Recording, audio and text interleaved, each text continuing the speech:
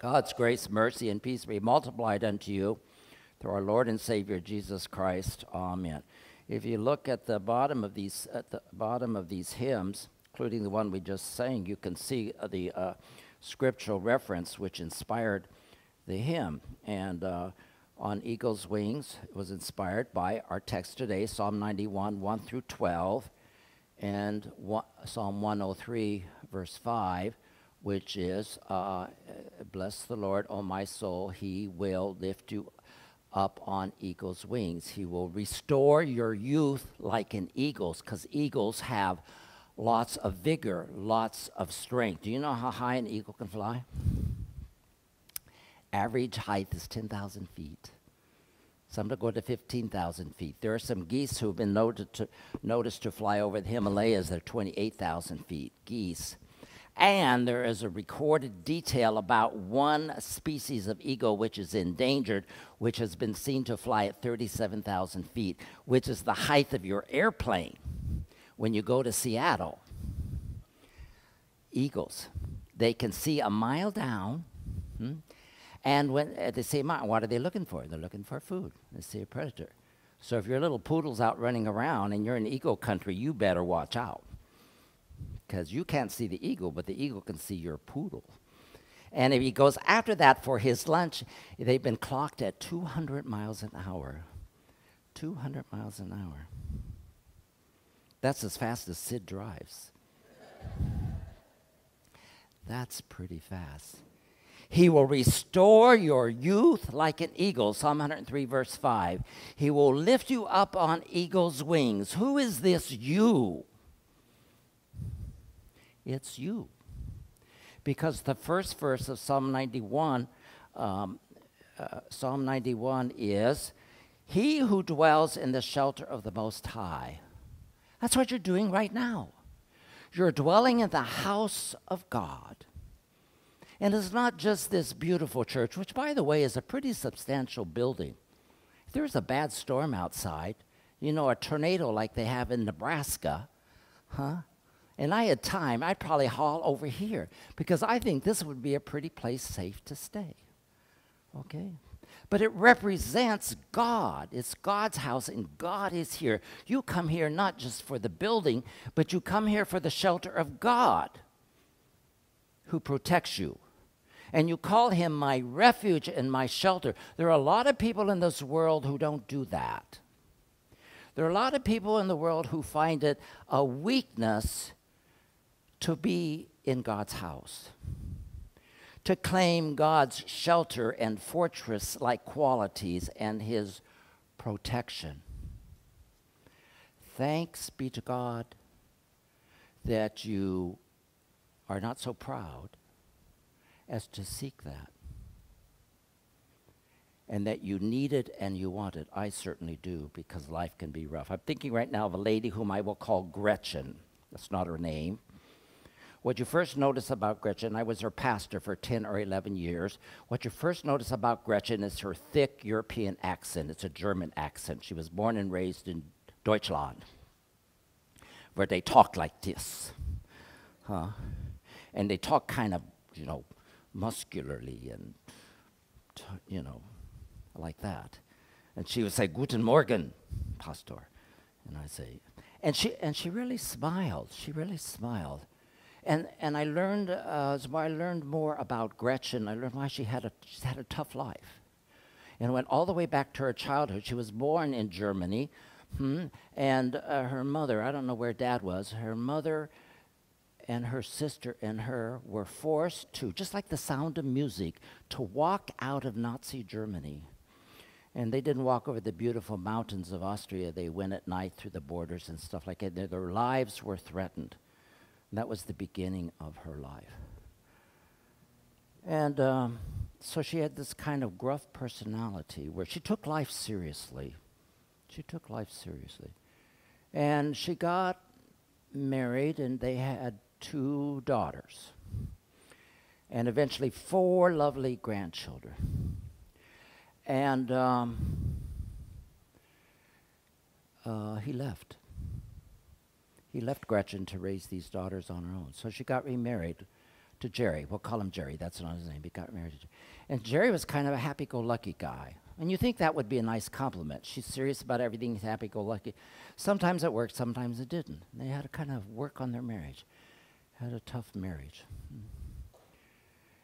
And then what happened was the worst temptation to her faith is her older daughter got sick. I think she had lupus. And lupus was chronic. And it took her from them. And we'll call her Pam. Her beloved Pam was sick for a long time and finally died. And being a single parent, she left her 3 adolescent sons to be cared for by Grandma and Grandpa. Nice-looking boys. And one day, she was visiting with me. It didn't happen. And she remembered a time she took a trip. I think she went to see her sister, whom she got along with. You know, with a gruff personality. It's kind of like me, you know. You know, it's hard to warm up to somebody stern. Okay? I mean, she's a good person, but she didn't have a lot of close friends except her sister. And she said she got on the plane. She got on the plane, and it took off, and she said, I felt so free. I felt so free because she was being elevated above her problems. God does that for people who go to the shelter of the Most High and abide in the shadow of the Almighty. You do that. This is good news. And it's particularly good news because your life's not so easy either.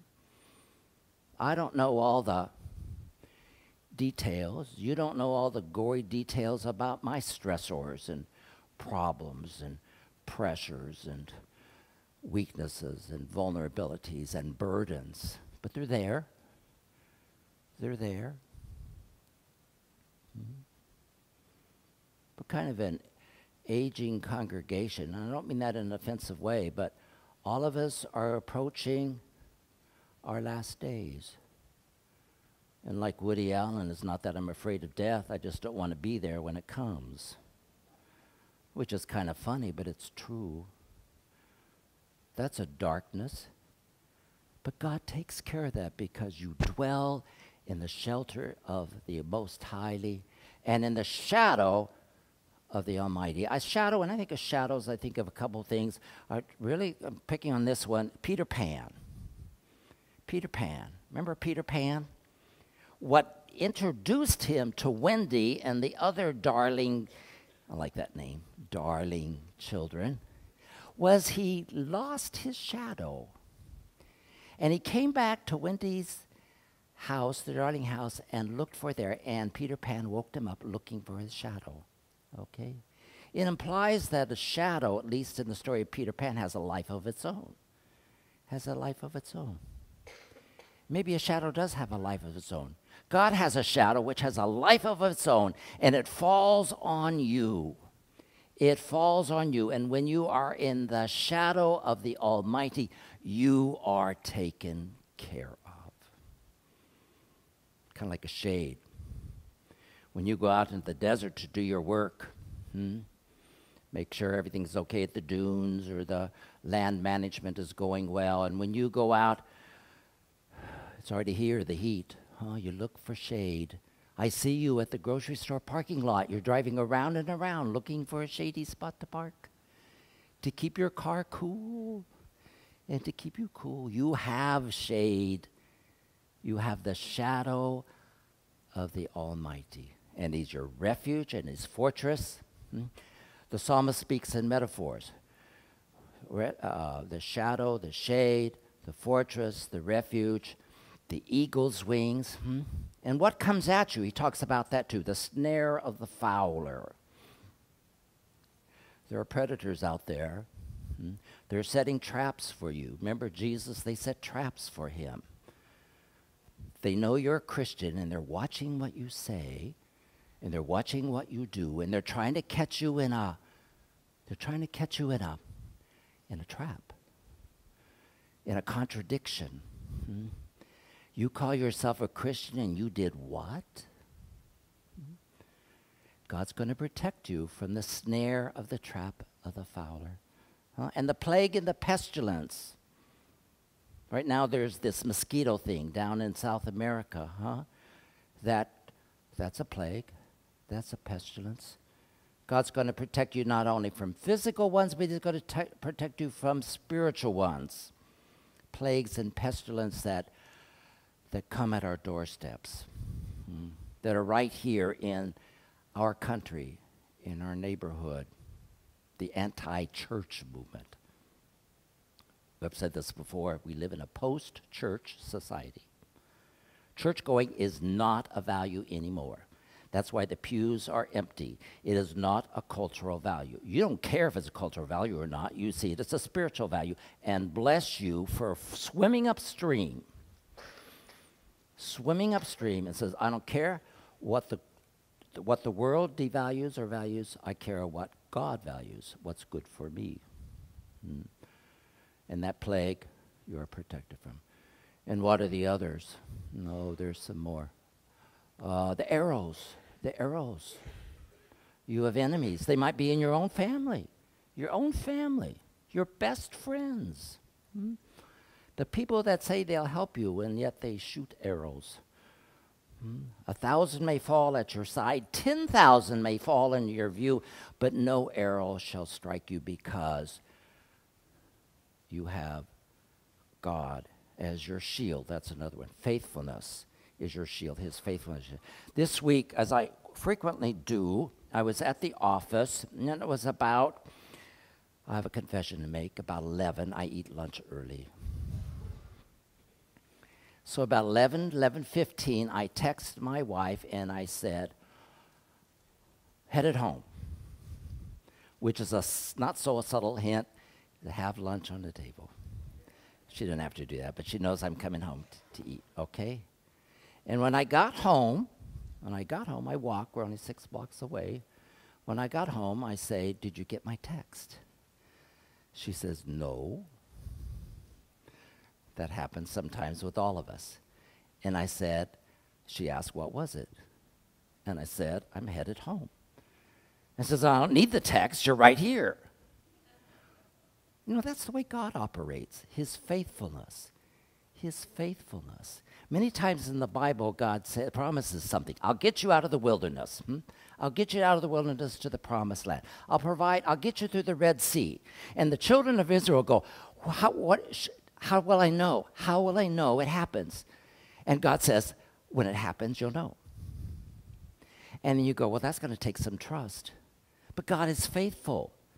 He's always done it. He's never let you down. So let's say you have surgery tomorrow or this week, right? Let's say you have to go to the bank to see if you need to declare bankruptcy. Let's say you have a crisis on hand, okay, and you pray to God and say, hey, will you help me? And God says, of course I will help you. And you say, how will I know? And he'll say, when it's done and taken care of, you will know. And you're going to go, that requires trust.